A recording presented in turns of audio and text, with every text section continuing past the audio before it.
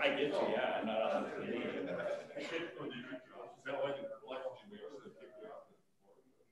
Don't give myself up. Oh, you do it.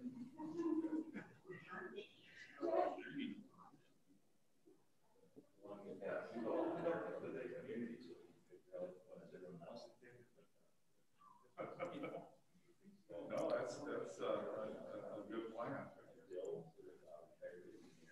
Oh, okay. Him and Martin talking. Someone breaks it down for the rest of the year. So is Martin in here? No, this Martin. City engineer. Oh, yeah.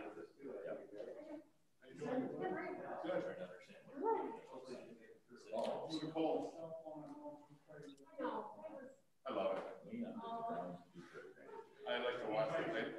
I would like to watch some of the high schools get bigger. Me and my son drove. We got a fairly good size house, but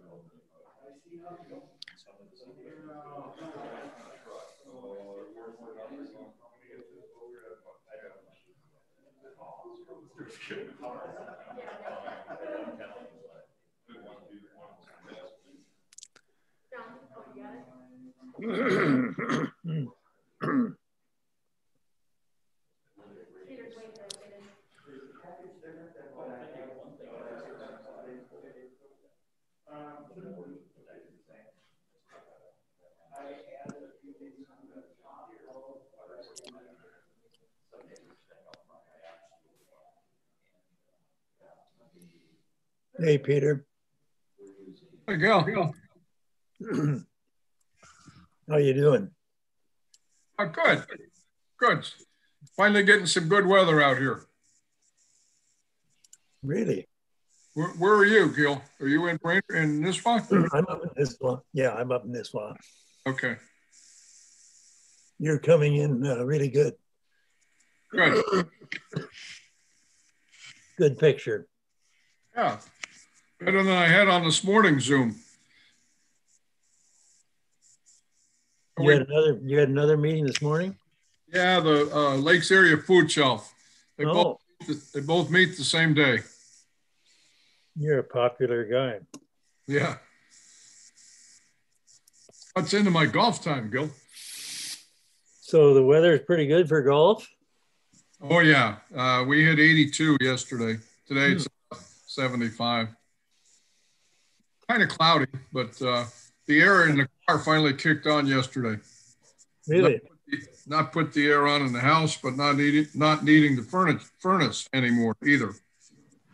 So might save a buck this month. We better enjoy it because it's going to get hot in about a month.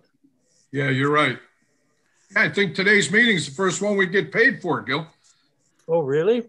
I think they're going to start paying us $30. Let's start this meeting so we don't have to go into that topic. Yeah, we're getting a raise, Gil. Really? I call to order the Public Works meeting for February 3rd, 2021. The first item I have on the agenda was looking for, I don't know if Tom made it. I don't see him. Yeah, I don't see him here yet. Let's see, but looks, Galen? Yes. We have two possible new committee members. With us is Galen Strovers. He's not on the agenda because I got his application today, but I asked him to attend, believing that we would be talking to Tom McCauley, who also filled out an application that I did forward to you as another possible member. And so I just wanted to do an introduction and see if you had any questions based on, unfortunately you're all by Zoom and I have application copies here for you. So I apologize that I don't have that electronically. Well, we got the application for Tom McCauley. Yes, you wouldn't have for Galen. So Right. maybe I should just have him step up to the mic and introduce himself a little bit, maybe go through the high points of his application here. Where is the camera at? I don't know. Behind you. Oh. Okay. Good afternoon, gentlemen. My Hello. name's, That's What's that? fine. It's on. good afternoon, gentlemen. My name's Galen Strovers, and I did apply for the open seat. I'd really like to get involved with the city in one aspect or another. And with my background as an engineer, I think this would be a pretty good fit.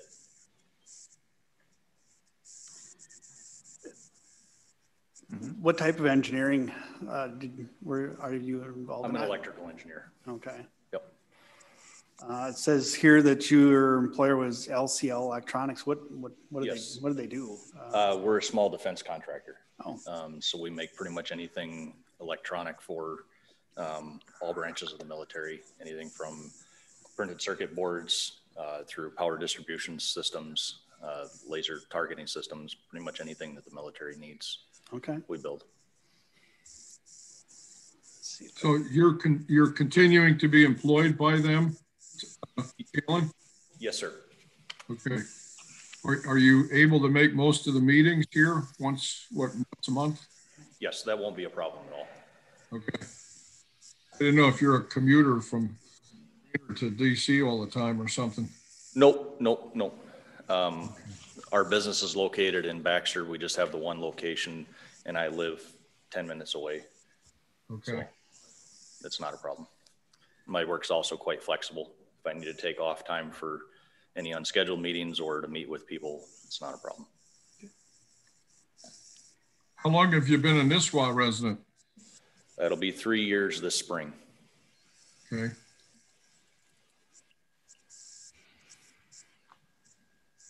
Tom, if you've got the form there, could you and Galen kind of summarize how he responded to some of those different questions?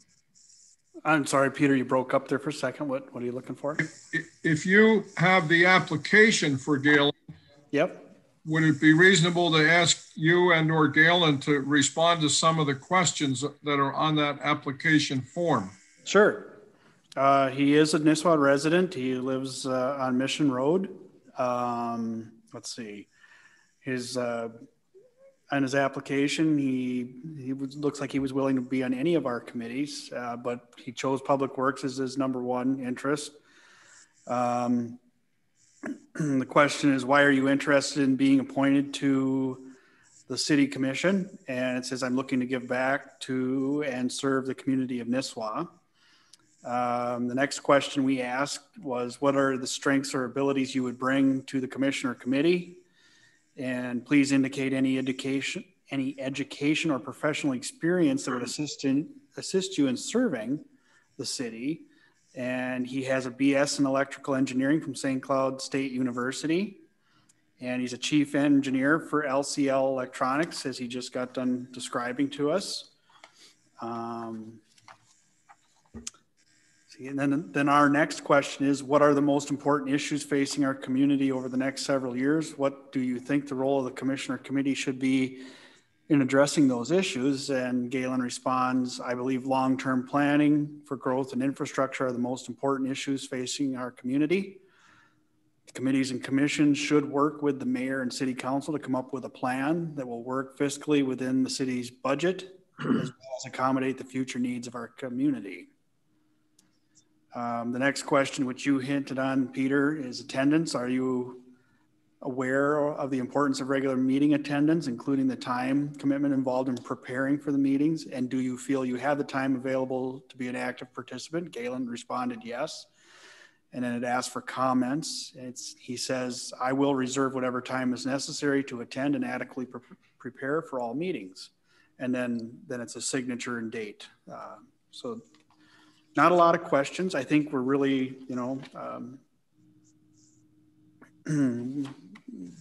we need the members. And so anybody that seems reasonable, we're hopefully going to accept them. So, well, I sure like the idea of long-term planning and infrastructure.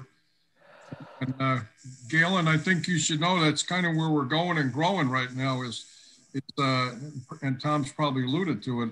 trying to develop a longer term plan for sewer expansion or control. Sure. I guess we're going to hit one tonight about cutting the road through by down there towards Wendy's. Okay. Maybe should have been Hazelwood Drive. planned into place a few years ago.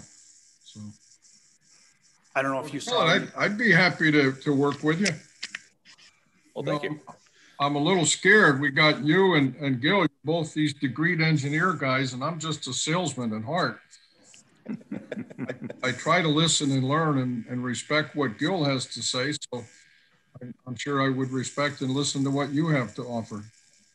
Well, thank you. If you can put up with a salesman. Absolutely. I think I would probably make the recommendation that Galen be approved by the council for this committee. Is there anybody that would move to that end? Sure, I'll make that motion. Do I hear a second? Second. All in favor? Aye. Aye. Aye. We're a little short of members, so I think for tonight's meeting, Mark and myself might vote just to give some weight to our decisions, if that's okay. And Galen, I think, Galen, we start getting paid tonight. I don't know if you qualified tonight. Well, he hasn't been accepted by the council, so You're right, yeah. pay is marginal. I don't remember if the council accepted Peter yet either, so we may have to go back and re-examine that. Well, I've been hammering for a token financial acknowledgement for a couple of years now, Galen, and I think tonight we get it. Oh, funny. I get it. Well, I thought we old guys were sort of exempt from that. Yeah. Speak for yourself. Add this to your 1099. Well, All right, well, we'll present this to the city council then for their final approval, and then hopefully, Galen, you can be sitting up here with us next month, if that works for you. Thank you. That would be great. Thank you. good luck, Galen. Thank you. Tom McCauley, Mark and I interviewed him, and we feel he'd be also an excellent fit. I don't know if you guys had a chance to review his application. He seems like he'd be a good fit for our committee. He was with the city of New Ulm as a, I believe it was assistant city manager, I believe was his title. Yeah, that's exciting. I think he's going to have some insight into some of the things we're going to talk about tonight. I was actually hoping he might be here to pick up on some of that with Hazelwood and the Smiley Road intersection. He might have some insight onto that, having worked for a larger city that maybe a few of us here don't have. So I think he'll be a good fit, and he'll round us out a little bit because, like you said, Peter, we're a little heavy on engineering these days, so it'd be nice to have some other opinions in the mix. So. Joe, you don't count because you're not a part of the committee. Well, Thanks for your input. I don't think Gil's real heavy. Keep talking. Anyway, moving on to our next agenda item, open forum. I assume there's nobody here for open forum, and nobody present has an open forum issue. Hearing nothing, I'll move on to our first agenda item, which is the 371 Smiley Road intersection near Subway.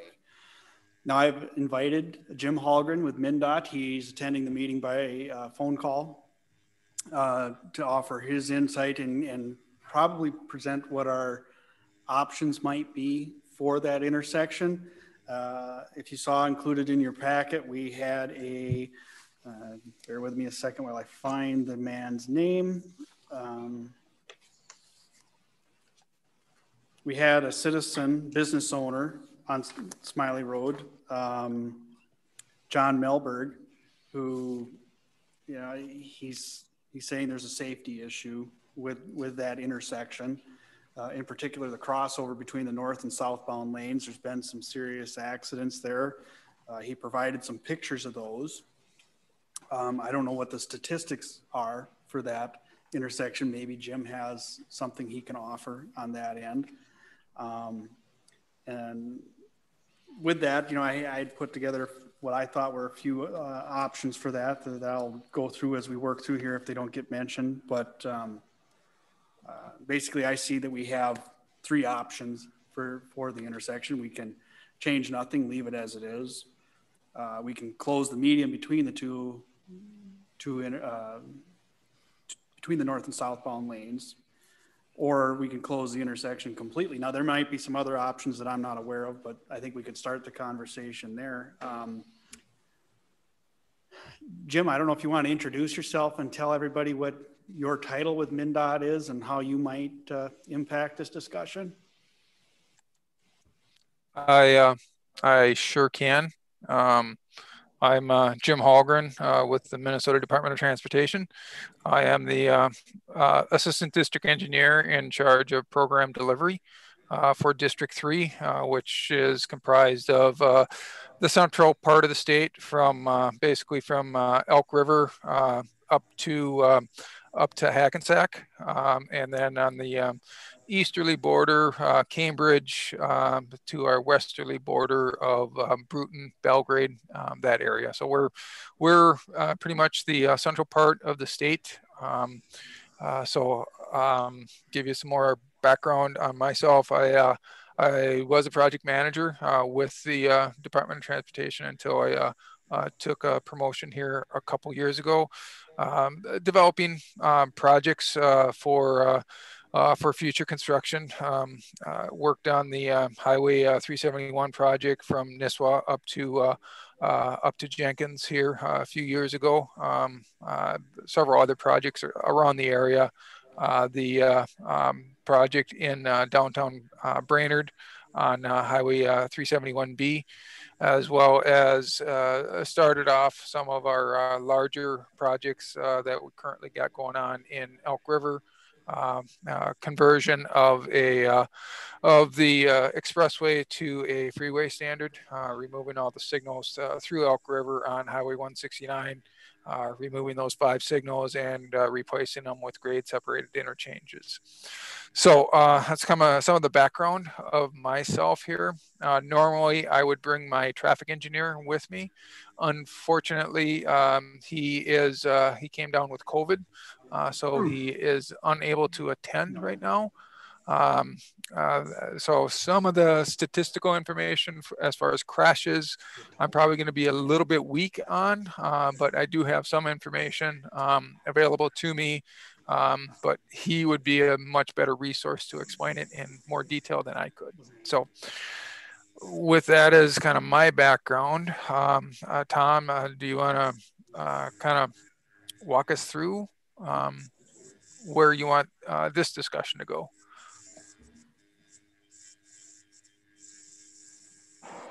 I'm sorry, Jim. Okay, very good. So I think, you know, addressing John Melberg's concerns here. I don't know if you saw his email to Jenny and our fire chief, Sean Bailey, Jim, but he points out that he's a local business owner near Subway in that same building, and he's seen accident after accident. He sees it as a dangerous intersection that cuts across from Smiley to 371. And he says, I have nearly been hit a few times at that crossing. An employee has had a totaled vehicle from the intersection, and then the pictures that he had of this serious accident with the helicopter he provided, and that was the day he sent this email. And so he's saying that this intersection has to go. It's dangerous.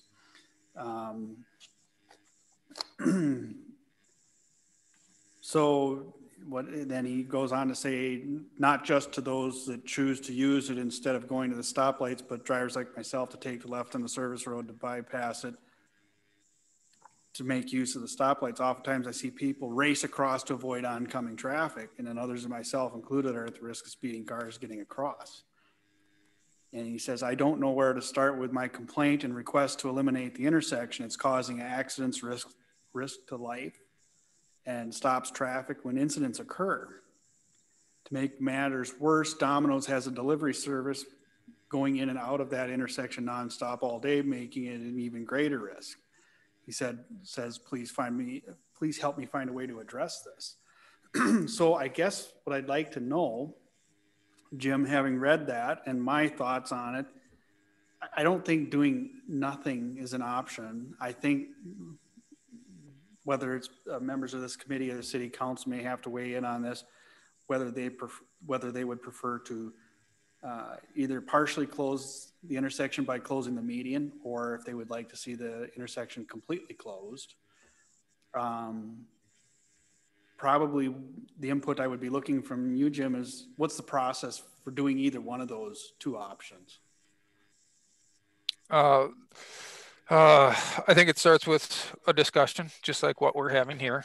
You know, we would pull the crash data. I don't know if I can share the information that I have with you.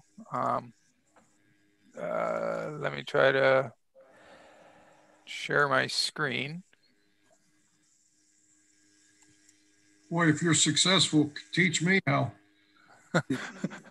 I just keep hitting buttons until something pops up. Don't can you cut see my yourself screen? off. Can you see my screen? Not yet. No. Okay. I see Hall 1 Jam. Okay.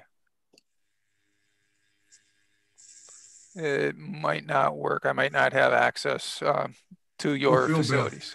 So, okay. So, with the crash data that we pulled a 5-year crash analysis for this from August of 2015 to August of 2020. We're showing that we only had 4 crashes at this intersection.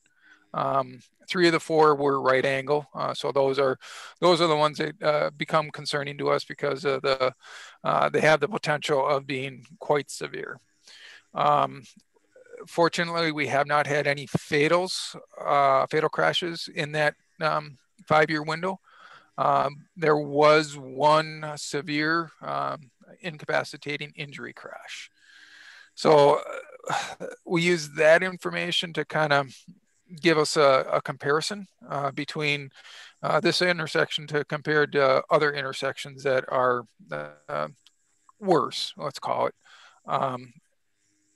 In this instance, we are, I think we are just above the statewide average, but we're not at that critical crash rate yet.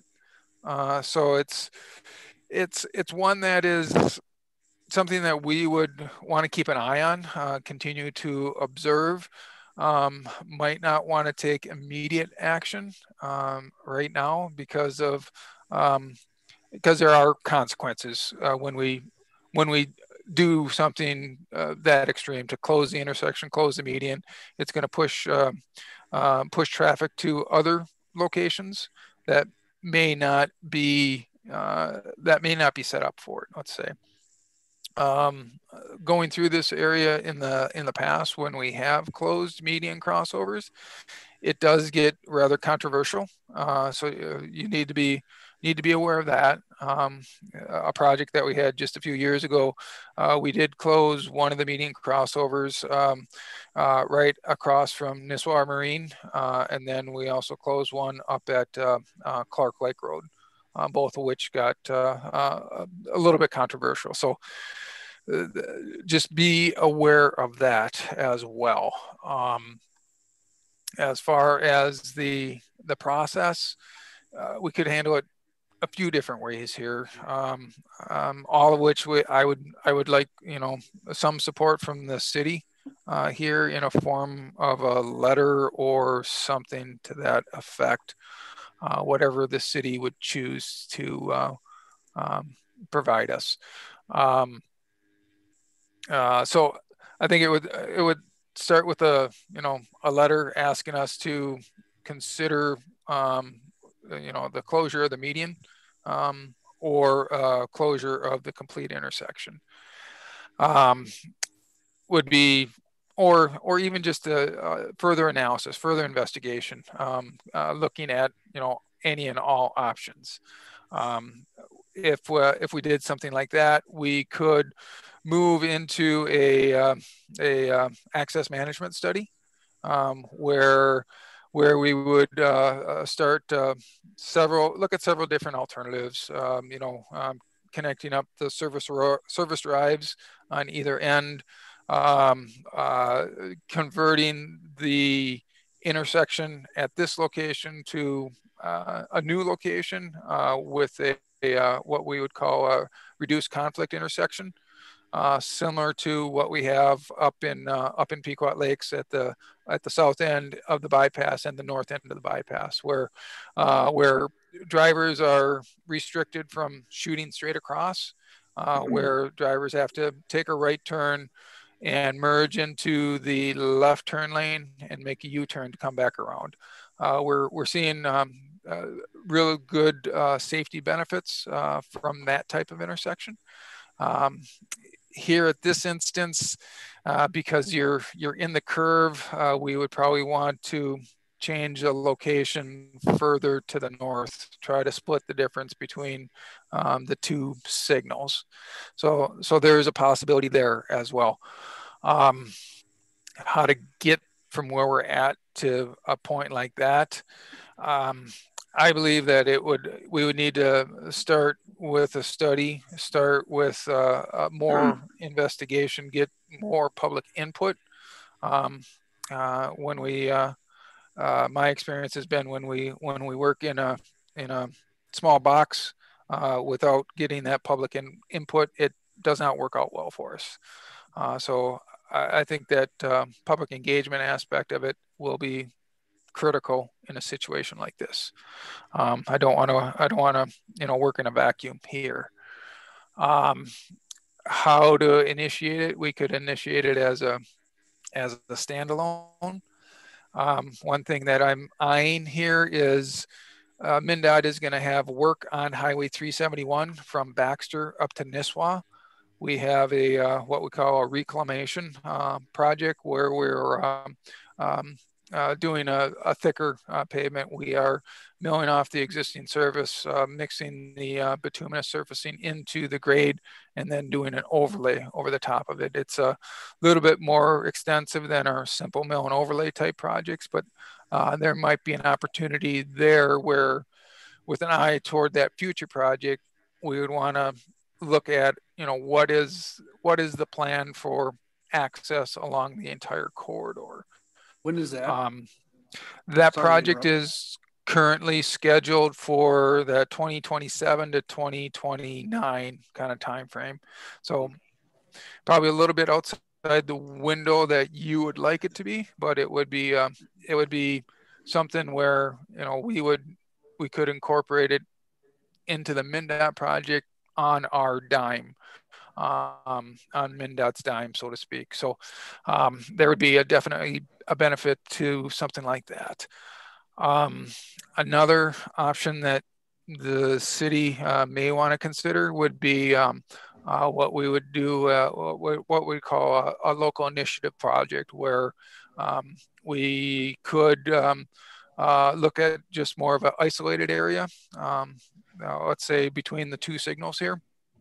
And, you know, what would we want to do for service roads and access in that, you know, smaller type project?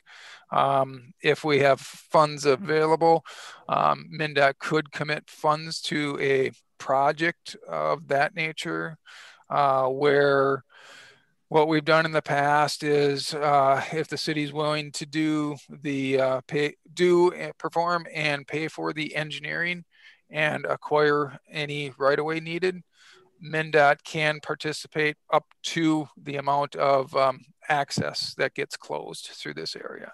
So there might be an opportunity like that here again. It would be, you know, under the city's leadership, so the city would have more control of that. I would have to, you know, verify this with our state aid engineer and the funds that he may have available. So there might be an opportunity to work together on a effort like that as well. So those are just some of the options that I'm seeing here just off the top of my head.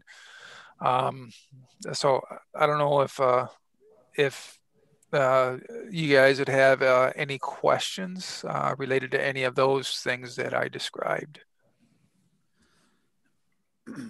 Is putting in another four-way traffic light there realistic to consider as an option?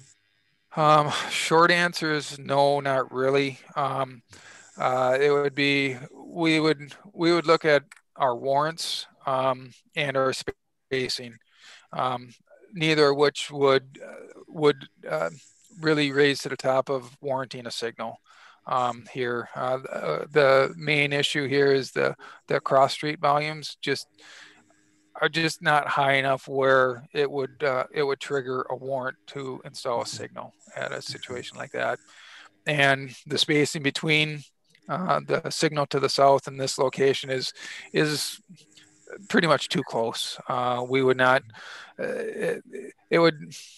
We would create more problems with closely spaced signals. I'm sure you've seen the signal down here at 210, 371, and then the next one up at Excelsior by Mills Fleet Farm. Those two do not function well together. We are constantly having problems with the operation of those two closely spaced signals. So I definitely would not want to recommend repeating a situation like that.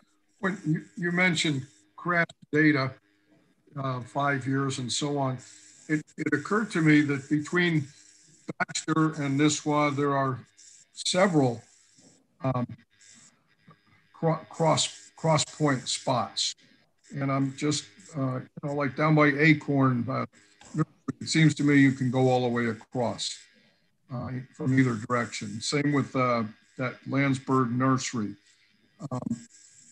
Would your crash data in our spot be compared to the crash data in some of those other ones? And would that be a valid comparison?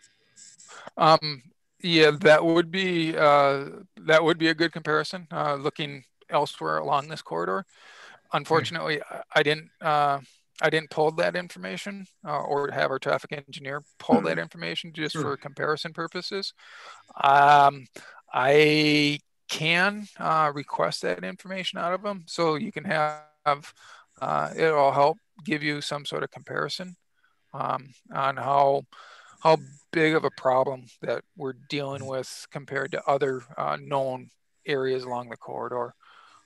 So it might take us a little bit of time to pull that information together, but I will make a note of that too.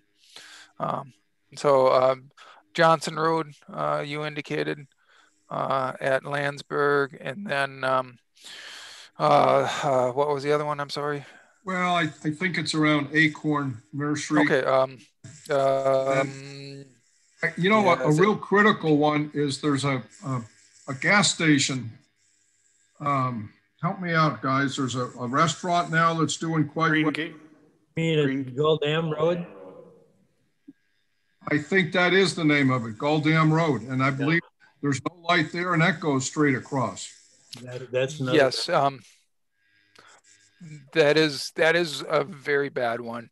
And we actually have a project scheduled to be constructed here within the next 2 or 3 years. I think it's in, can't remember if it's in 2022 or 2023. We will be converting that Gold Dam Road intersection as well as Green Gables Road to the north up by, oh boy, what's the bar and restaurant up there? Cowboys, I think it's now called, the old Ivans up there. Yeah. That intersection just Cowboys south north. of there. Yep. We will be converting those intersections to reduce conflict intersections all the way through that area, including the intersection at the entry to Brainerd International Raceway. Luke Wessler is one of my project managers that has been leading that effort. So it's been going fairly well. He has done quite a bit of outreach to the local businesses in the area, and he hasn't been shot yet. So I look at that as a success, given the nature of that area and the potential for conflict. How will you reduce them? We will be doing similar to what we call reduced conflict intersections, similar to what we did at the south end and north end of the Pequot Lakes bypass. Okay. Those type of intersections where you can't shoot straight across. You will have to be redirected, 500 feet north or south of the intersection and make that U-turn maneuver. We'll also be closing several accesses in that area and fixing up the frontage roads on both sides. So I think it'll be a vast improvement over what we're currently experiencing through there. Jim, another alternative which could be used in conjunction with those ones that you are stating, or perhaps by itself, would be just to put in a speed limit, like say 45 miles an hour. And I'm not talking about all the way through Nisswa, but from Holden in the day, well, even from Round Lake up to Nisswa, the traffic has gotten so heavy and dangerous, quite dangerous to pedestrians on those two crossings. Just slowing everybody down to say 45 miles an hour might make a big difference at this corner. I know I live in the area and I've taken it many times and it's a dangerous corner right now, but people are going 60, 70 miles an hour when they go by there and it's hard to get across or get into the traffic flow. I hear exactly what you're saying and I've experienced that myself. With the speed limits, though, the compliance is hard to achieve. When we artificially have a speed limit set too low, it just creates more problems than what people are. If we set it with what people are comfortable driving, in this instance, the speed limit set at 60, we get better compliance and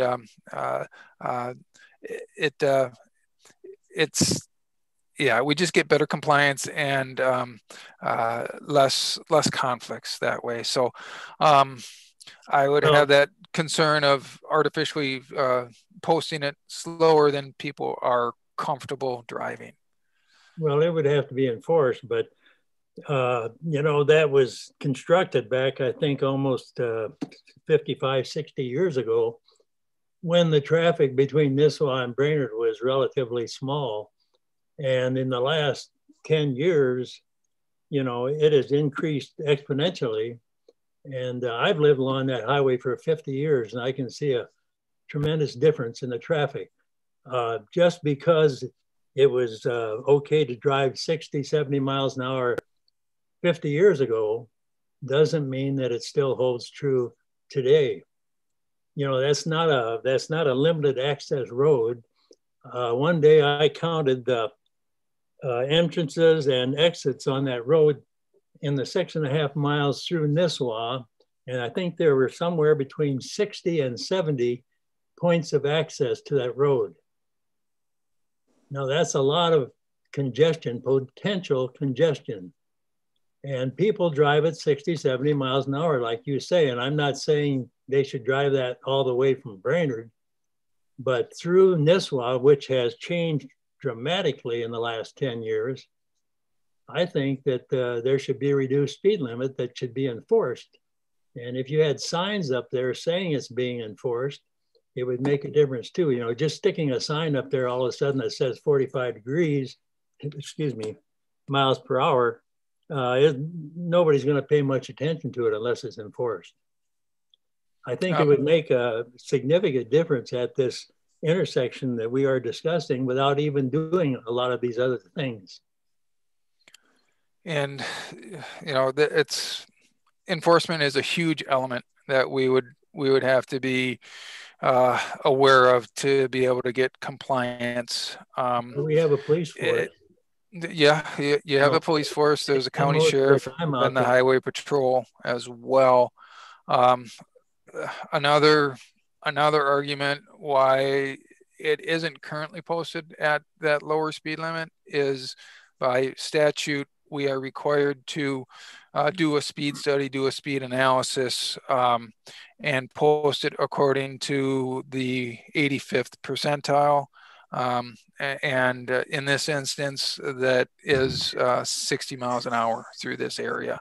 Whose So requirement is we have, that's the state statute. I don't have the statute that we would have to comply with right at my fingertips. I can get that and send an email back to Tom on that so he can distribute it to you. So I'm sorry about that. I just don't have it at my fingertips. This would be something that I would have to lean on my traffic engineer who is incapacitated at this point. So I will get you that statute number and share that with Tom so he can distribute that to you guys. Any closure of this intersection, like the crossing and so forth, is going to push a lot more traffic onto Hazelwood Drive, and people will have to go all the way up to Nisswa. That's the only way they'll be able to get onto Hazelwood Drive. And especially now, if we move our garbage collection in the future to the treatment plant site, and with all the building that's going on around the Pines, lower Roy Lake Road is going to have more and more traffic. And if this corner is closed, you know, it's going to really mess up the traffic on some of those streets. It definitely has that potential, sir. Yes, absolutely. And that's why I would offer caution that additional analysis would be necessary. So somebody can't point at you and say, you know, what were you thinking? What was MnDOT thinking here? You know, by this simple closure, it's created more problems elsewhere along the corridor. So I agree with you here that I think this is a situation where we'd want to go into this eyes wide open. We would want additional supporting documentation before we make any hard and fast decisions. Well, the rumor around this law for years has been that it's a political decision made down there in St. Paul. The speed limit. The speed limit, no, that is set by the state statute, which we would do a speed analysis and we would set it according to, you know, what the majority of people are comfortable driving it at, which we use the 85th percentile. But who set the statute to start with? That would be the legislature. Right. That's the legislature. Decision. They don't want to be slowed down on their way up to Walker or Points North. Okay. Jim, quick question. That median, it's not really big enough for a respite area between the north and southbound lanes as it is today. Do you think there's any chance that could be made wider so a truck could actually sit in there waiting for traffic to clear, or is it just too tight? Yeah, I would say it's just too tight. To change the alignment of the northbound and southbound lanes, it would create a lot more impacts to the outside edges of that roadway, and it would be quite the undertaking. Okay. To accomplish that. Tom, isn't there also a trail crossing there? Yeah, the snowmobile trail does cross there. Thank God we haven't had any serious injuries there, because that's children. A lot of the operators of snowmobiles are kids, and given the close calls and accidents we have had there, I'm surprised that we haven't had a serious accident with a snowmobile there.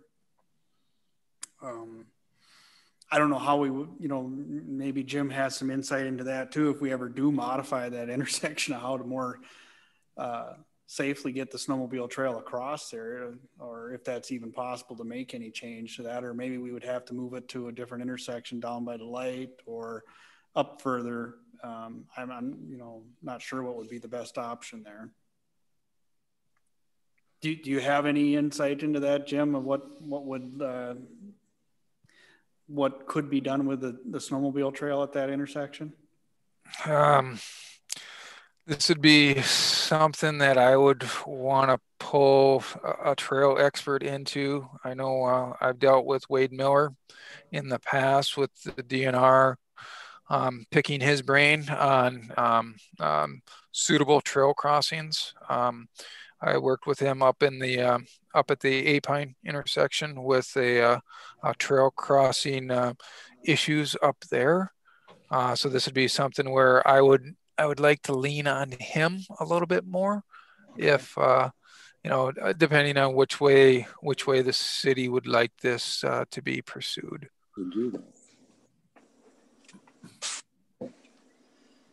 I have two questions now that you're on the trails and tunnels. Were you involved with the tunnel design and development under 371 there in this one? In the second? Yes, I was. Second part of the question, I don't use it yet because I don't have any reason to, but can snowmobiles use that, or are there steps on one side? The snowmobiles would not be able to use it because of on the downtown Nisswa side, let's say, just the way that was developed. Okay. Just for your information, Peter, that was a city decision not to use that as a snowmobile crossing. Okay. Jim, there was one other question that I had. This was, you mentioned something about right-of-way access, if we were where the city could be in combination, would be able to work on something. Can you explain that a little bit more? I didn't get that. Okay, so under a local initiative project, we would enter into an agreement with the city of Nisswa, whereby the city would hire an engineer to develop an access plan. Basically, the city would hire a consultant at the city's expense, and then any resulting right-of-way acquisition activities would also be at the city's expense, where if the city's extending the frontage roads and needs to purchase property, that would be at the city's expense for that right-of-way acquisition. MnDOT would participate in the construction of that project up to 100%, which would be based off of the amount of access that gets closed. So, for instance, if all access is closed between the two signals, MnDOT would participate in 100% of the construction cost for a project of that nature. I hope did that answer your question? Yeah, so that would be something like a back road or something, or a frontage road? A backage road, frontage road, yeah. We did something similar with City of Baxter, where through that whole area by the Holiday Inn Express, that backage road, frontage road system there was a local initiative project between MnDOT and the City of Baxter.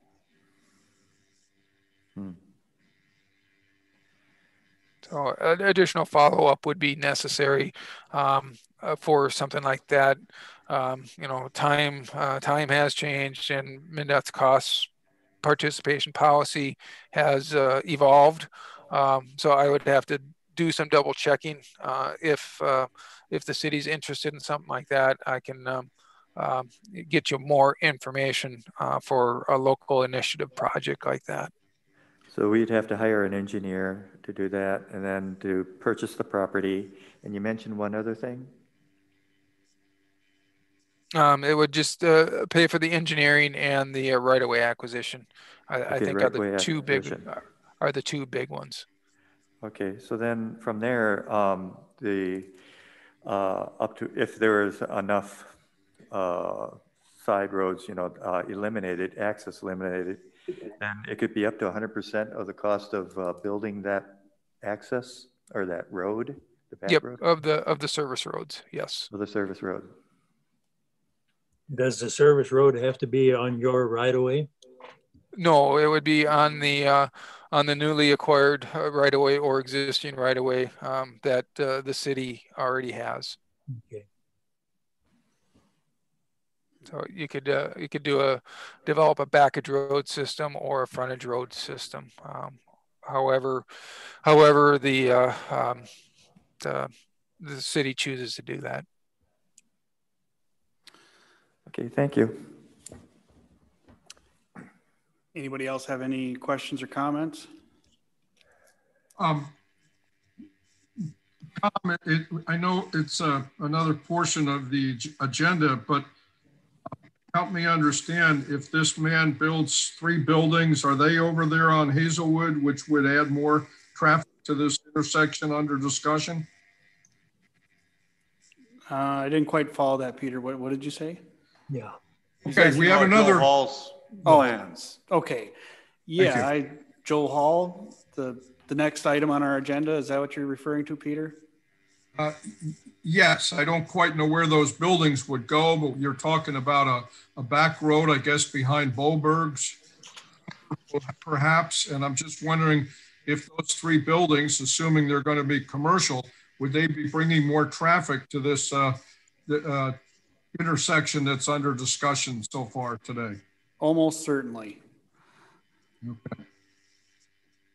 So I don't know how, Mr. Hall, you factor that in, but it looks like there's some growth coming. And as well as what my colleague Gil mentioned, if we move the dump site to the waste sanitation area, we could have even more traffic. That's all true. But those are futures. They're not in the mix today. All true. Okay. I guess, Tom, I'd like to ask Jim. Jim, going way back to Don Anderson and years, I mean, is there actually a file, or it's not at MnDOT, kind of with an unofficial position on the Hazelwood Drive access at that point? Is there a file that says, well, if this ever gets brought up, yeah, we'd like to work with NISWA on trying to close that? Or, how rumors can be said so many times, then they become facts, even when that's all they ever were rumors. So. Okay. We do have a 2001 access management study that was performed from between Baxter and NISWA. That's getting a little bit dated and would need to be refreshed. So there's that element that is available. I think there was also previous discussions between myself, Don Anderson, Tom. I think you were part of those discussions where we laid out, some of these ideas of a local initiative project, but it never gained momentum after that. And those were just more in the discussion, early discussions, let's say. So that would be the limit that we would have. No, thank you, Jim. That's what, there was a study back in 2000. It's that old, it's 20 years old now, but that's what I was referring to. I would just remember there was something that, people commented about, but it wasn't just NISWA, it was, like I say, Baxter to NISWA. Yep, thank you. Yep.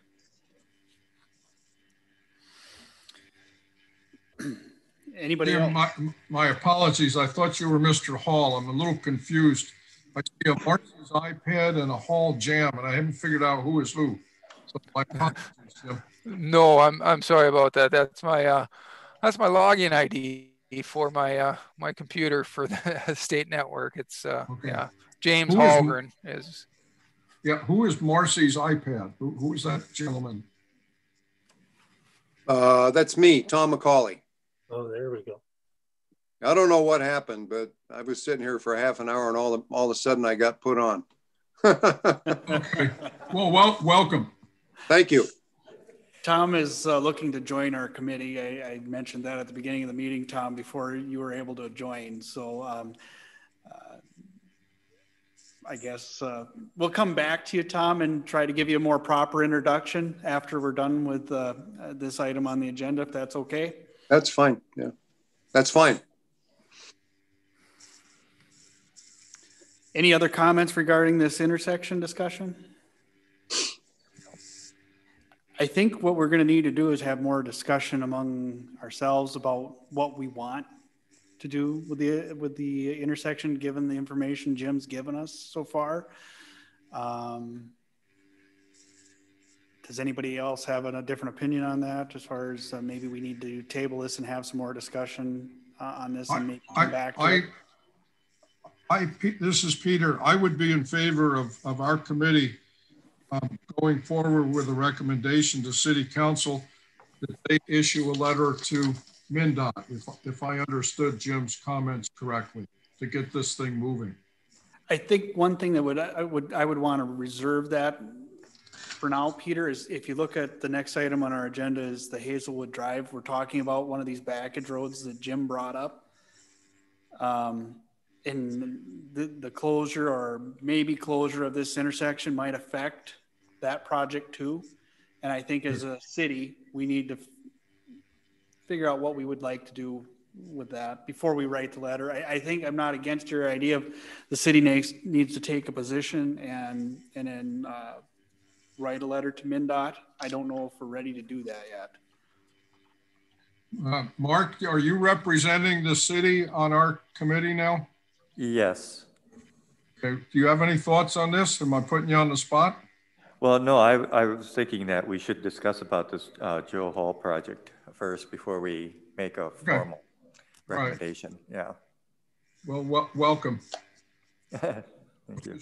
And Tom, I'd offer too, MnDOT will be much more appreciative if NISWA comes in with a better defined package rather than just do this letter and right. You know, it's time and money for them too. So I think you nailed the nail on the head here. The city needs to look at Hazelwood Drive and have a more encompassing package that they would go to MnDOT.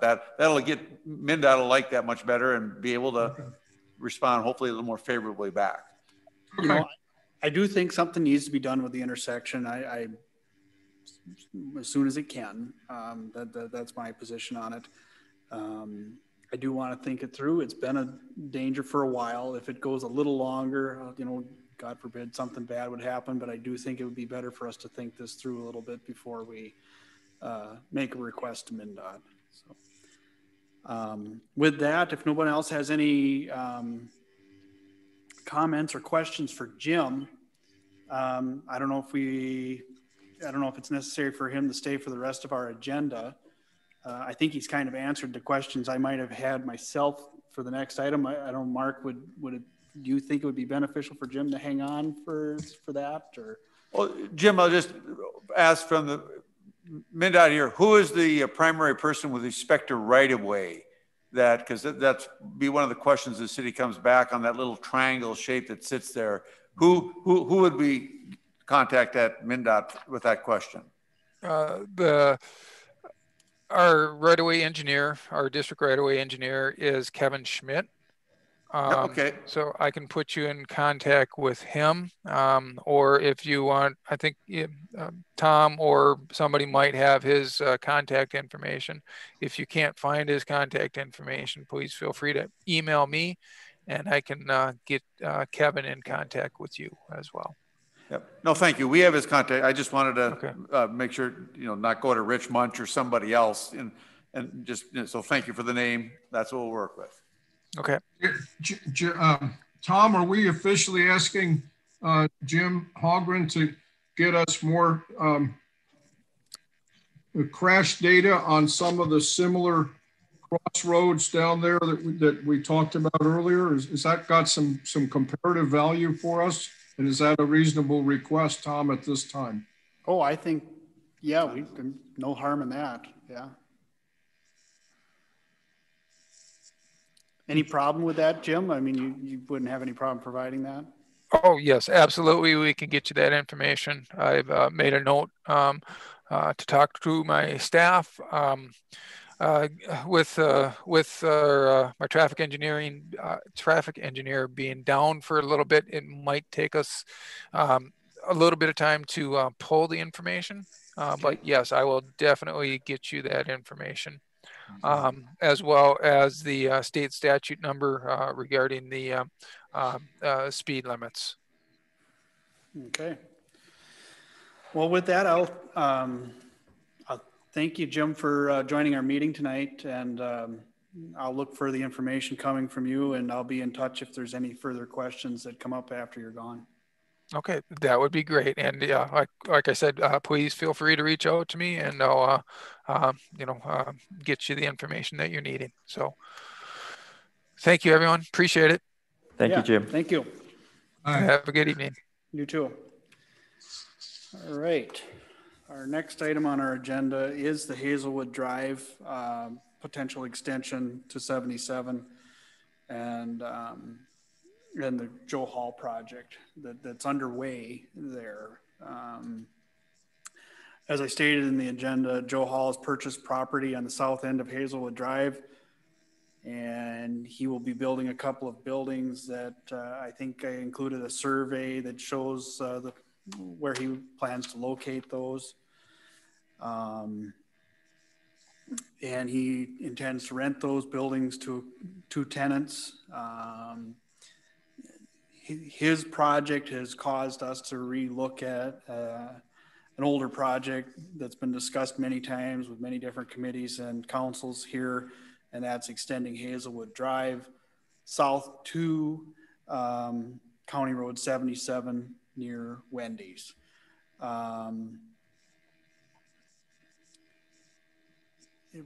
I provided you guys a map showing the parcels along the way, and then also hanging on the wall here, we have a concept map back from 2007 that shows approximately where Hazelwood would, how it would be routed through from its current end on near Joe Hall's project all the way over towards where Wendy's is on County 77.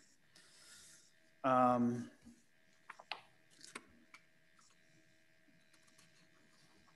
guess the first thing that jumps out to me was carrying over from our previous item with Jim was it was interesting to hear that MnDOT would participate in our costs to construct that road. That definitely makes that more interesting.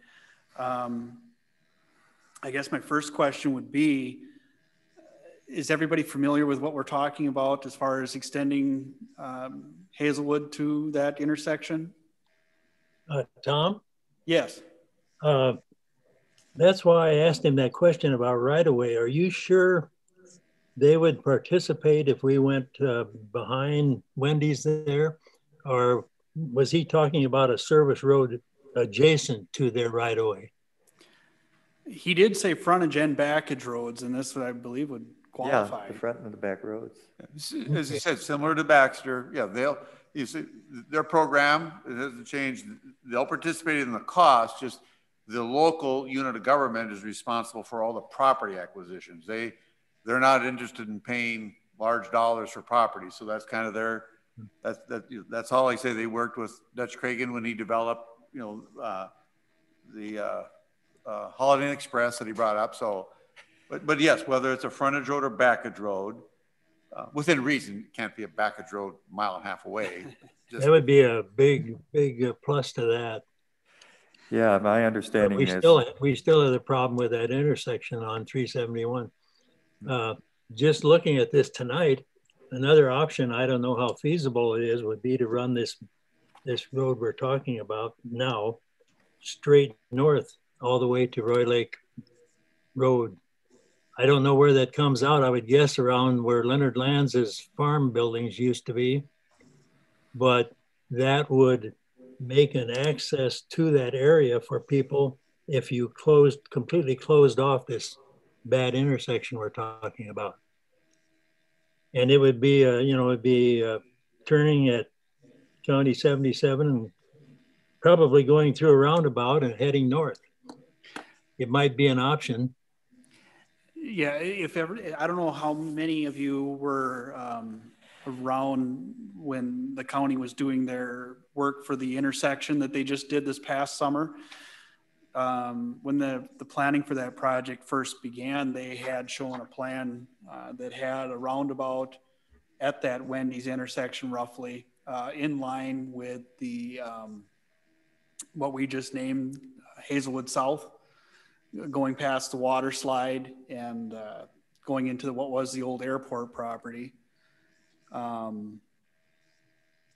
They also had another roundabout on the east side where they anticipate another backage road would go in behind Schaefer's and behind American National Bank. So yeah, I think they're aware of the need of that, and I think that's what they're anticipating, just given those plans that were shown earlier. Yeah, I guess for the city, if Hazelwood Drive ever does connect to 77 across from Hazelwood South, yes, it's a part of that whole package with MnDOT and then with the county is the entrance to Wendy's is going to come over into Hazelwood Drive, and there's going to be one intersection there. They're not going to have an intersection and then literally 150 feet away, right, just to Wendy's. So, and I believe that might even been an agreement with Bob Sullivan. Okay, very cool with them. But just, as you've talked about this, that's Tim Bray in the county and MnDOT. That were the discussions and their whole layouts on that. So just so you get in the minutes, so everybody's aware here that whether it's a year or 2 years, you know, you got that little piece of property in there in between Wausau Homes, Larry Oaks, but yeah, they'll have to be worked in. Yep. This will be, just this small extension of Hazelwood. If we go through with this, will be a good exercise for the city to a template for how we might do this on the other side of 371. If there were ever if we ever put in a backage road behind Schaefer's, or even other utilities, if we needed to do that across multiple property owners, trying to secure right of way and a route for that. So this is kind of a new process for me. We haven't built a city maintained road in the entire time I've been with the city. So this will be a new process. So my understanding then is, we have this preliminary engineer's construction cost estimate in the package here, and it said for that road from Hazelwood to that Wausau Homes area that it'd be $565,000 for that, and if we were to do something like that, I guess there would be up to about 4 accesses onto 371 that might be closed. That's true.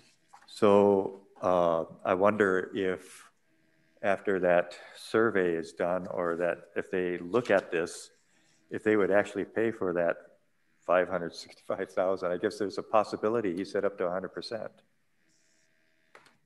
It's definitely a possibility, and depending on the accesses that are certainly closed. I think there would be a significant participation, even if it isn't 100%. So I think it's right. Definitely worth looking into and being aware of what that amount of participation would be before we make any kind of decision or even a request to MnDOT about closing that intersection, even the dangerous one that we were just talking about. Yeah. I think what we should do is let's get a copy, even though it's dated, their 2001 management plan, because that very well could identify all these into the Mobile Prop Lumber Yard.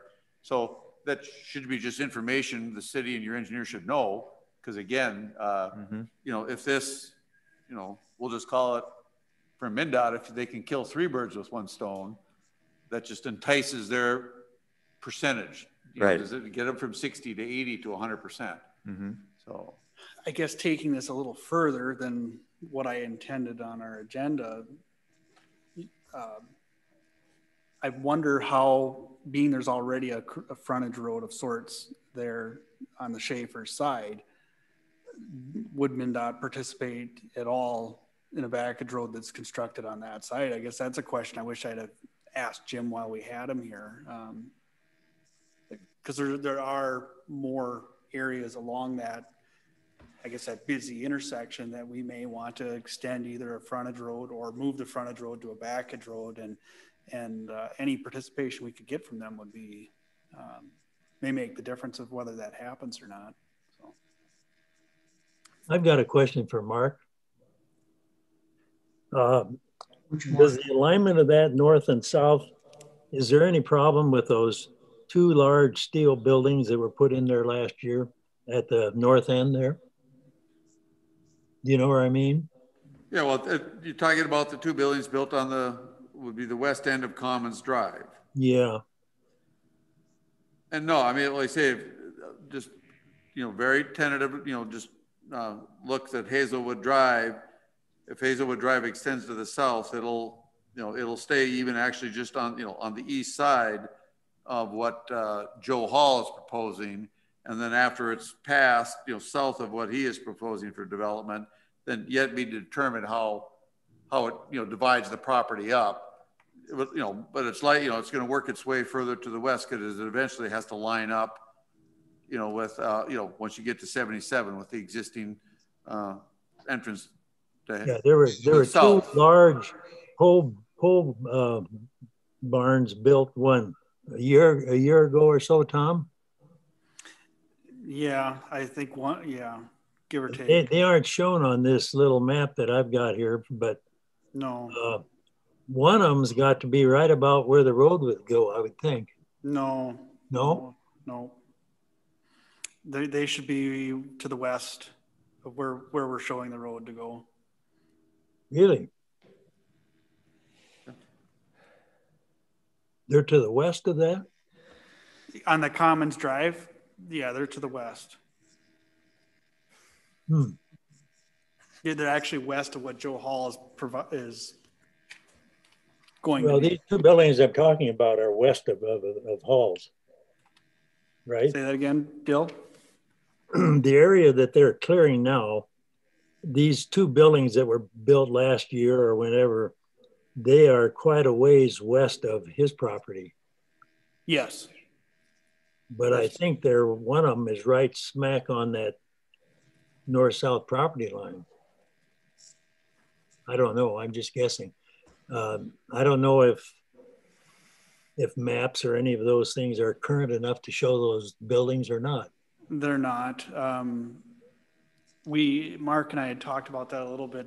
As we go along with this, we'll probably provide a more updated conceptual map for this that will show updated property ownership and buildings.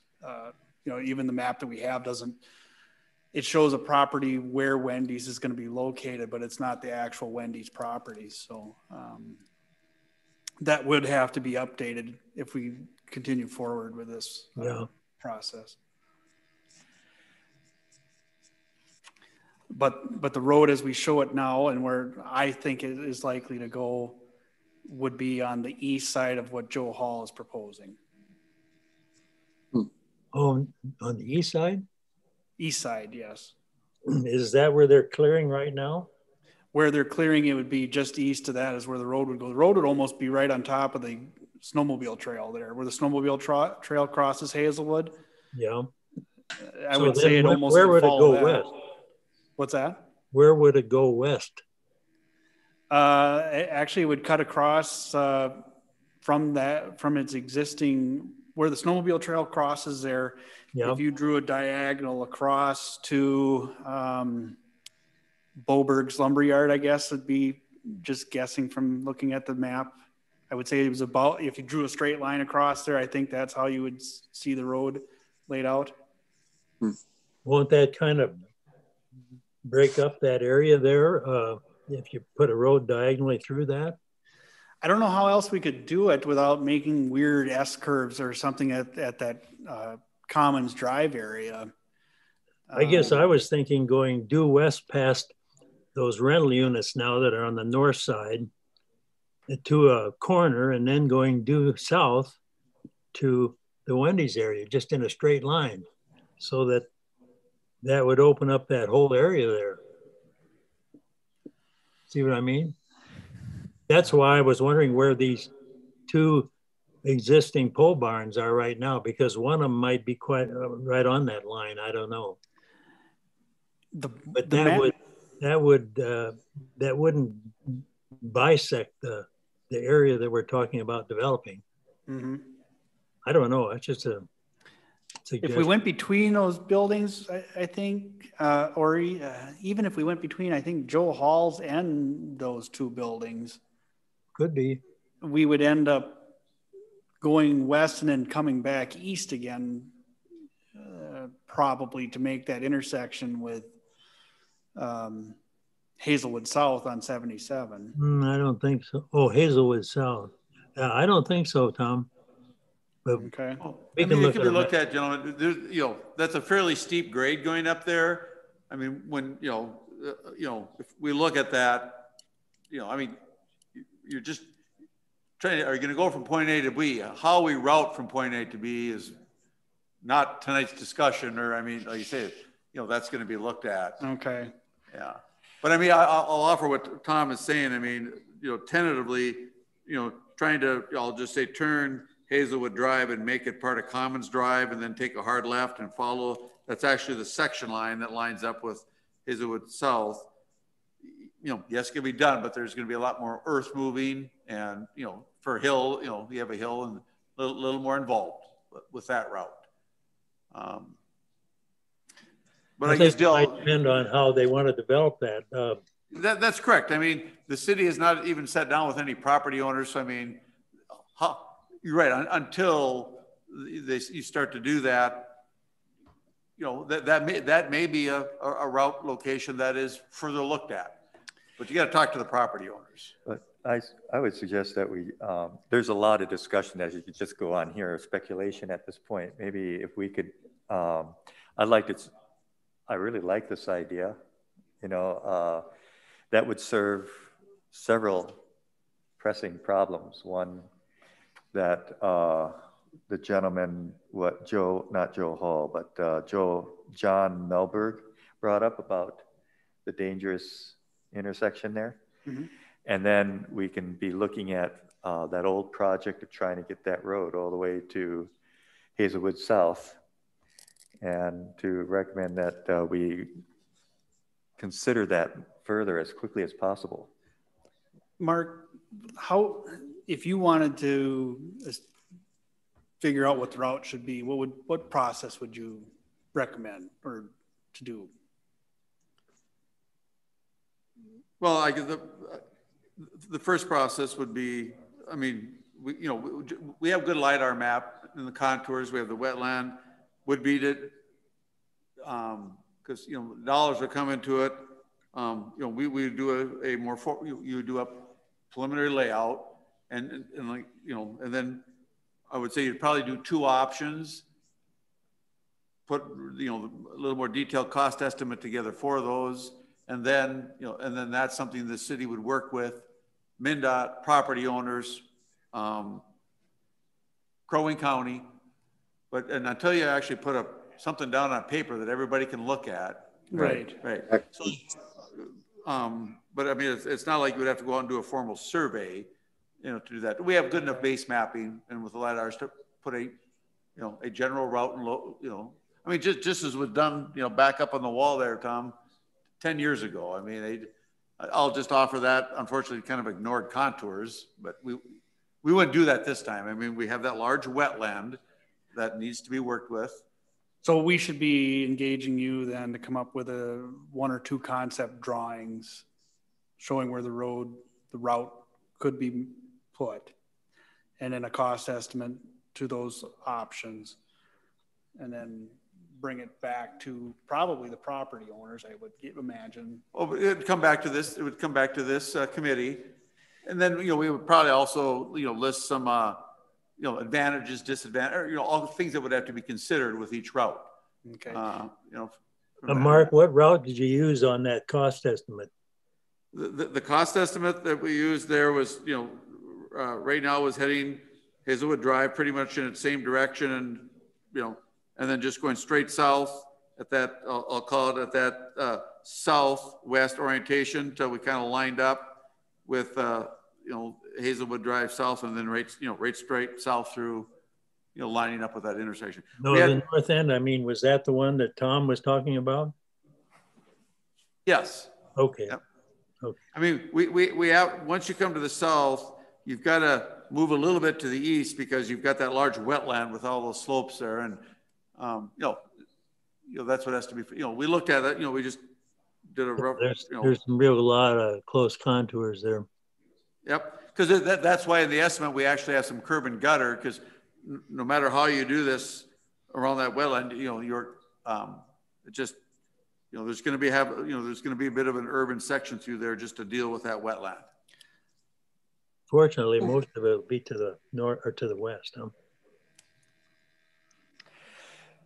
Also, if we get to a concept drawing that you're talking about, if we were to be able to get that, would we be able to call then maybe Kevin Schmidt, the gentleman that would, for the access, For the right of way? The right of way, and just get an idea from them what they might consider to pay, to contribute, to try to do something like this?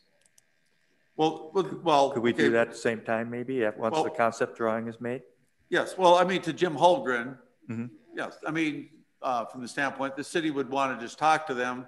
This is what we're looking at. Right. And these are the potential, access points that could be then removed. How does that match up with your 2001 management study? And give us your first feedback on that. Yeah, so that sounds like that's the steps that we'd have to take, at least to move forward, get the concept drawing, get them about the access to see what the possibility would be that they might contribute, and then go from there as far as if we want to formally come up with hire somebody then and actually make the real drawings and all that. So I guess where we would go from here at this point then is I would need a proposal from Mark of what he would need to put together the concepts for us.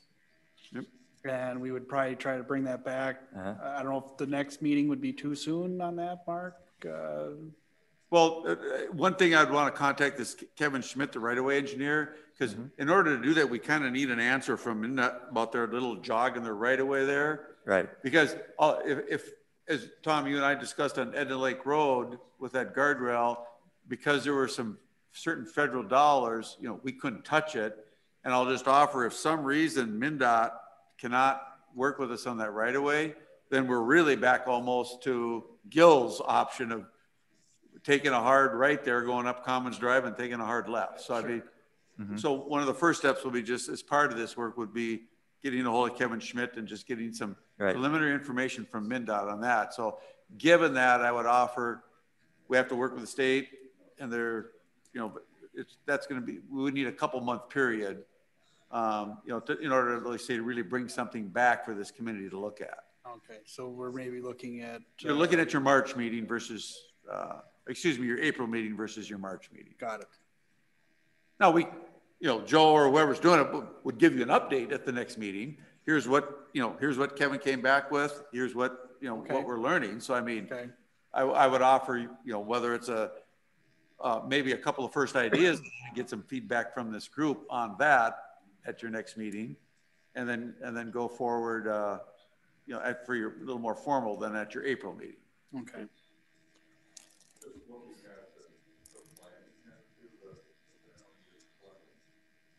Either way, it's going to be at best difficult.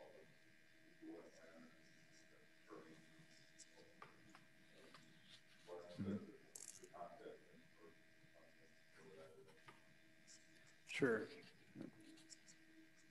Once we get concept drawings, I guess what we could do, to try to shorten up the period, as Mark is suggesting, is I would probably try to send out invitations to those property owners or make them aware of the meeting that we're going to talk about that at, and we would go from there. I'm just looking at, I had made a list of a few questions I had or thoughts I had, and I think a lot of what I have left to talk about would have to come after we had concepts in hand to talk about. Yeah, I would agree. I mean, yep, best to actually put something down on paper, and then, because that raises a lot of good questions. Sure. Yeah. Yep. So we have to move something on this? Or? No, actually, I think what'll happen is we'll get an update next month from probably Joe, and then we'll look to our April meeting to get something together for concepts, and then we'll discuss those concepts at the April meeting is where we'll go from here, unless somebody else has another thought or question or. And as Tom said, what I would need to do is put together a brief scope of services and a cost that would need to go to the council meeting here. Yeah. We'd get that into, into the city for your council packet here in February. Okay. Yes. Yep. That would work. Yeah, we get that approved in February, and then we have a couple of weeks to start getting some preliminary information going on that. Does planning and zoning have to be in on this at all? I don't know that they would have to be yet. I think once we have our concept drawings, we could probably pull them in at that time. Okay. I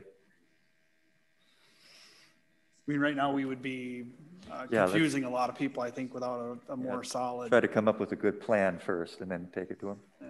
Mm-hmm. Yeah, let me just, I'm going to pull your zoning map out right here. And all that property is highway business. In other words, anything, it goes all the way over to the Grandview Golf Course, all highway business. So it's not like you're putting a road through mixed zoning districts. Okay, good. All highway. So from the standpoint, like say, if we were building a road down through, highway commercial and, rural residential or something. Right. But your zoning districts, your highway commercial, all the way over to the golf course. Okay, good. All right, I think we're kind of wrapped up with that. Anybody else have any quick questions or comments before we move on? We're going to hear from Tom McCauley. Yeah, actually, this would be a good time. Tom, you want to introduce yourself and maybe tell the committee a little bit about yourself? Sure. Am I? Can you hear me? Yes, all right? We can. Oh, yes. Okay, good. Yeah, so you saw the application. I think you included that, Tom, didn't you? Yes, I did. Yep. Yeah. So that's just a little bit of background. I have 20 some years working for the city of New Ulm, just as a generalist, assistant city manager. And we just recently had moved up to Nisswa in 2016. Towards the end of the year, and just interested in seeing if I can maybe pitch in and take part in your public works discussions up here. So I had talked to Mark this previous summer when he was going around and talking to folks, and he kind of planted the seed and of looking at this committee to work on it. So I gave it some thought, and I filled out the application, and I thought I would just tune into a meeting or two and see if this is something that the business that I could be of help with. So that's kind of it. I just 20 some years of municipal experience and just an interest in pitching in and being a part of the community going forward. Very good.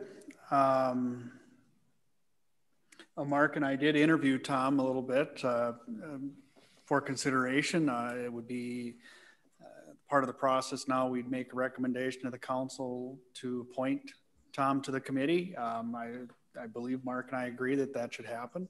Mm-hmm. Anybody have any questions? Dill, Peter? Tom, have you ever figured out a way to speed up the government process? Speed it up? Yeah. Well, overcome the bureaucracy. That's kind of a two-edged sword, you know, Peter. You know, if you don't want to speed it up too much, you might not like the results. It's been my experience anyway. I'm not sure I like them too much with the pace we operate at. So yeah, it's frustrating, but I understand it. I mean, just this Hazelwood Drive extension. That's a pretty complicated process that you're looking at, you know, getting into. Yeah, state, county, city, for one. Yeah, yeah. Easy. Property owners. Sounds like you've been there. Been there, done yeah, that. Sure. Okay. And the big question: who pays for it? Well, that's what we're working on. Tom's all excited now. He thinks he heard about a freebie earlier. We'll see. We'll see. Well, right. Do you have to sit through another one of our meetings before you decide whether you want to join the team? Or no, I think you can. I'm interested, and you can go ahead and you know, decide amongst yourself if you think that that you want me on board. Well, I support it. I like having company. Yeah, we had a good interview as well. And I think Tom, the philosophy and the way he thinks and will work very well with this group. I agree. Mm-hmm. As long as Tom, you realize you're taking Mark's place. You voted for Mark. He got elected. Now you into the job. That's right. I think are you still one short on this committee then? Yeah, we would have room, I believe, for one more. Mm-hmm. We have one potential candidate that I haven't gotten an application from yet or asked, but I think we may have one more that might be interested. But if somebody has someone in mind that might be a good fit on our committee here or is interested, you know, please have them shoot us an application. There's no such thing as too much interest, I guess. Be nice to have to turn somebody away. Tom, do you have somebody in mind? I do. I don't want to mention it in case he's not interested. Let me ask Tom McCauley, did you have somebody in mind? Not at this point, Peter. No. Okay. I thought maybe you had a neighbor that Mark Goodsinger arm twisted when he went down your street or something. That'll be one thing. If Tom joins our committee, we're going to have to figure out nicknames or something. Because it'd be hard to know who, between Tom's and Mark's, we'd have kind of, you know. We can call you Junior, Tom. We'll call him Marcy. He's got a Marcy iPad. Oh, I got to change that, don't I? All right. Well, I think with that, we'll make, unless anybody has an objection, we'll make a recommendation to the city council to appoint Tom and then ask him to attend the meeting starting next month, if that works. Super. Very good. And Tom, you can be out of state and attend these meetings. We're going to be Zooming for a while, huh? Fortunately. I guess so. I'm in Arizona, and that's, I guess, the worst state in the U.S. And sounds like it's on for a while out here. Okay. So come and join us out here. Stay warm. What part of Arizona, Peter? We're in Phoenix. Okay. We don't want you bringing that back here either, Peter. Yeah. All right, moving on. The next item I have is Bay Colony. We have a duplex lift station down there that I have an estimate here to rebuild. We've had quite a bit of problems with that lift station over the years. It's currently a single phase electric power, and electric pump can manipulate that to make that a 3-phase, which I guess in the easiest way to explain it is it would allow the pumps to start up faster and with more force.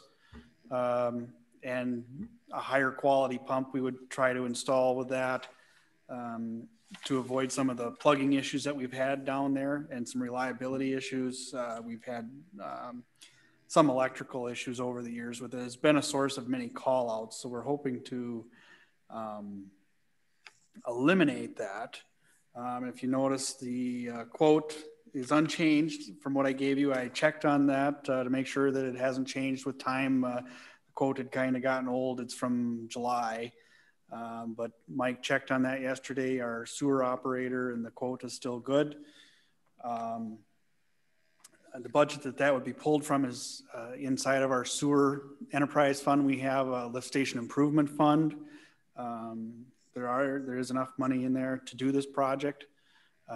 We are going to try to do a lift station inventory here soon to try to identify these a little sooner, and so we can do a little more planning. But I do think this is urgent enough that we should go ahead with it and try to get this work done. It would definitely make our system more reliable and is worth it. So I guess what I'm looking for is a recommendation from the committee to the city council to proceed with this project. If there's any questions or comments on that, entertain them now. What's the cost estimate on that? $22,185. And on top of that, that's not providing the actual electrical connection. That would come from, oh shoot, I forgot the electrician's name, I apologize. Holden Electric. We'd be looking at about $2,500 to do the electrical connection. So you'd be looking at a total of right around $25,000 to do the project. So it's basically a new control panel, 3-phase? New 3-phase control panel, 2 new pumps, guide rails. New pumps too? Yes. Oh, really? Yes. Yeah, this is one of the smaller lift stations, right? That's yeah, why the price is what it is. I don't know if you're familiar with the Bay Colony Resort. It's right, oh shoot, we're trying to figure out, I don't know if, does anybody not know where Bay Colony is? Okay. Well, anyway, it would serve approximately, was there 6 or 8 resort units down there?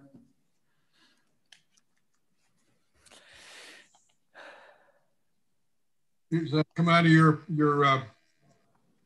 planned replacement program? Yes, it would. Okay. Yeah. You have the money there, funding? We do. Yep. I support it. Well, I make a motion. Oh, go ahead. You got to say something, Peter? No, I said, this is Peter. I support it. It's fine. I'll make a motion, but Gil, it sounds like you're ready to do a motion. Yeah, I make a motion that, Tom, you go ahead and initiate the project, or have the council initiate the project. Yeah, I don't know exactly how you want to say that. Yeah, I think just a recommendation of the city council to proceed with the project as quoted here. They are familiar with it already then, I take it? Yeah, actually Electric Pump has been maintaining all of our lift stations for a number of years. So they're familiar with some of the problems we've had down there for sure. Okay. I second that then for now. Okay, we have a motion and a second. All in favor? Aye. Aye. Aye. Anybody opposed? We'll make the recommendation. Thank you, gentlemen. Our last, well, I guess not quite our last, but our last new business item is changing our meeting date. Well, as staff, what we're looking at is trying to put some space between our meeting and the Planning Commission meeting, which would have been last night. We'd like to be a week before that because we do tend to make recommendations to the Planning Commission a lot of the time. We feel that by adding a week between our meeting and theirs, it would give time after this meeting for me to put together any reports or information that come from here to give to the planning commission. And it also gives us another week to put any recommendations to the city council together too. It would be the same night, same time, just it would be instead of the first Wednesday of the month, it'd be the last Wednesday of the month. Does it work on the opposite too? Does planning often give anything to us? They can. It just doesn't seem like it usually works that way. Usually it's the opposite. Usually we're making comments on projects that they have going. Okay. Yeah. Any concerns or anybody have conflicts with that last Wednesday of the month? Sounds good to me. I did not. I'm asking in general. Anybody in the room have any? No. No problem here. Okay. With that, I guess I would be looking for somebody to make a motion that we would change the date to the last Wednesday of the month. So move. Second. All in favor? Aye. Aye. Anybody opposed? How does it work with Mark, the engineer? Is it going to work for him? Yeah, the last week of the month is actually one of the best weeks. So is that when that would fall on the last week? I know it actually has its compliments. I mean, yeah, so. Okay. That is fine. I mean, that works out fine for us too, because there's very little meetings the last week. That would be on the last Wednesday of the month? Yeah. Right. Yes. Okay. So it'll be at the end of this month. We'll have another meeting then. Yes, we would. Okay, good. Well, Hey, yes. 2 meetings in 1 month. Oh. You know what, Peter? I'll leave that to be determined. I've had further advice on that.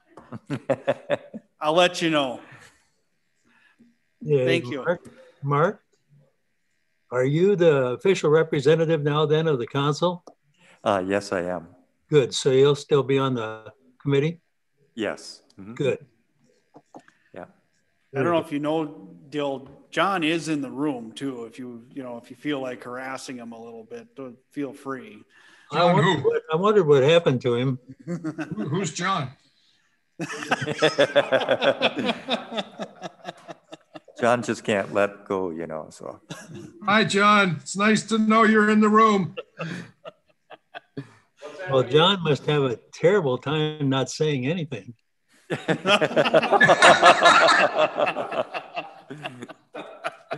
Are you there, John? I'm shutting up. Danny gave me the look. Okay, moving on. I guess we're on item 7. Mark, do you have any updates on any of the projects we have going or about to go? Yep, well, just generally the wastewater treatment plant, continues. So actually the 3 new aeration blowers showed up this week. So they're sitting inside the new building. I mean, yet to be plumbed up and everything, but Eagle's putting the new siding on the building. They had to reorder it because it came in too short the first time, but that'll actually wrap up in the nice cold weather the next couple of days. And then I say the pond construction is on hold until the weather warms up in April. And we had our monthly construction progress meeting Thursday of last week. I set the minutes out for that here but and right now the contractor is on schedule. They actually they've had a very good winter for working. They actually went through and did all 14 valve vaults for the existing irrigation system. So they actually got that work. That work will be finished this week. And, that was on their schedule to do next summer. So, the weather's been very favorable for them. So they're ahead. And so, like I'm saying, right now, no major, we do, I guess, more for the council, I guess, we are setting up a meeting with a Diamond Industrial for the, some, equipment, wash equipment that'll go in the wash bay area, to allow, all city departments, to use that. So that'll be coming up. We have a meeting here scheduled next week for that.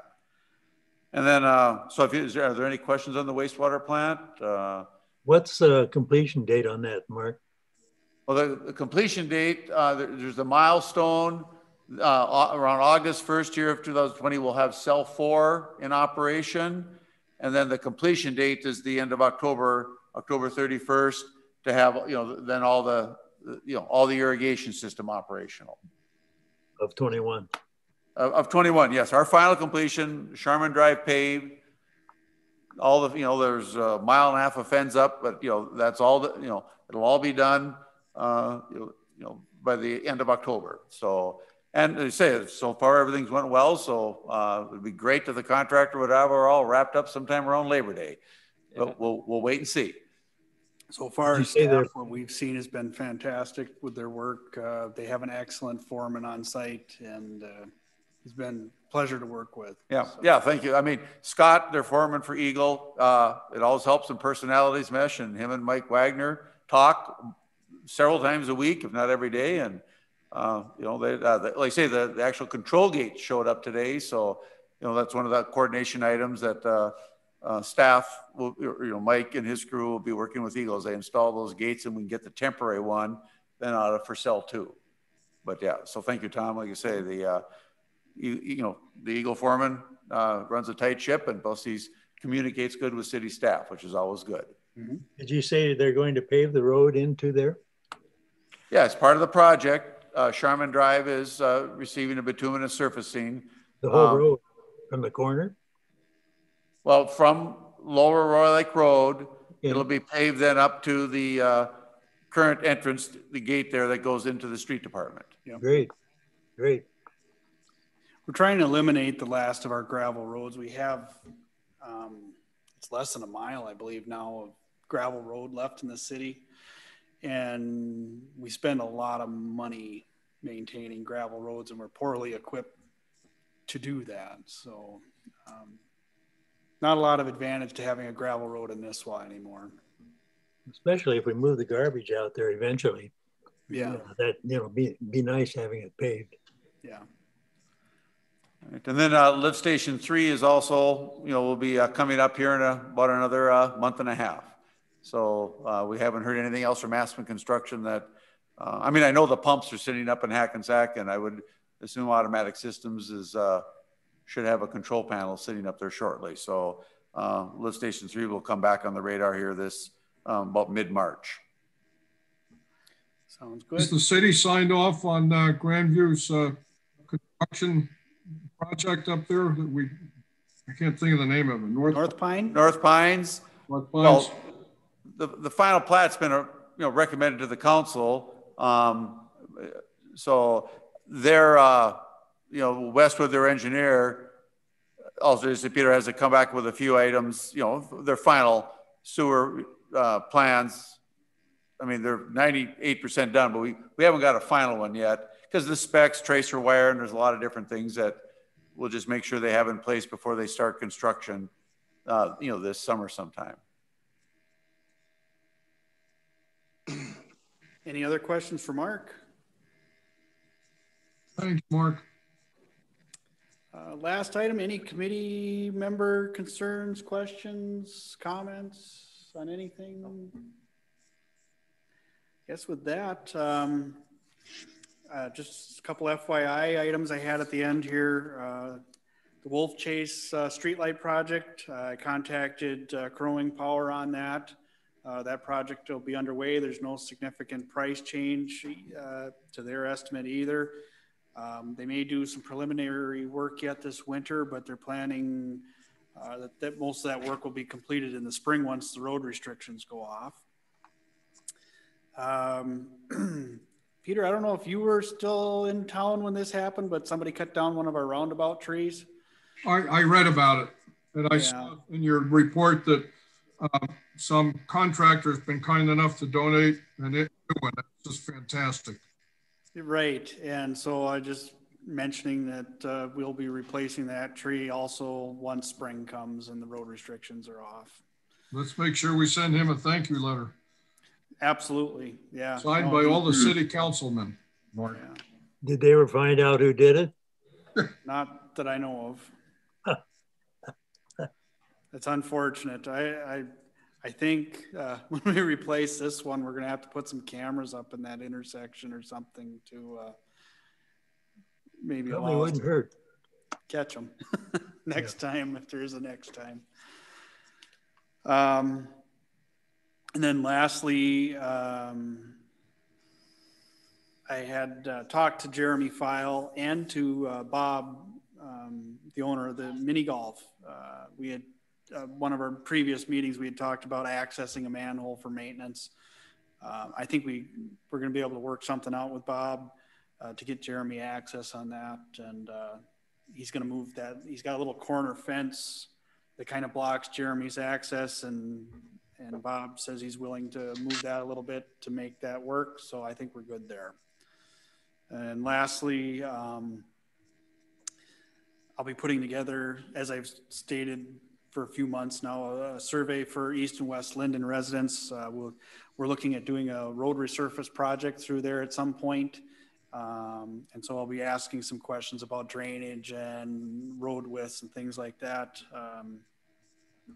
that I would look to get prepared and ready to go to those residents by June, when most of them are back. So that's, and then hope to get the results from them back by August. With that, I don't have anything else, I guess. Have fun with that project. Yeah. That one will probably be more of a challenge than the Hazelwood Drive. Do we all have to be part of the listening committee? Well, you know, if you're there, that'd be great. I won't say anything past that. I guess unless anybody else has anything, I'd be looking for a motion to adjourn. Yeah, I'll make that motion. Second. Tom, we welcome you. Thank you. I look forward to working with you guys. Yeah, me too. All right, stand adjourned. Thank you, gentlemen. Thank you. Take care. Good night. Bye. Bye. Good night.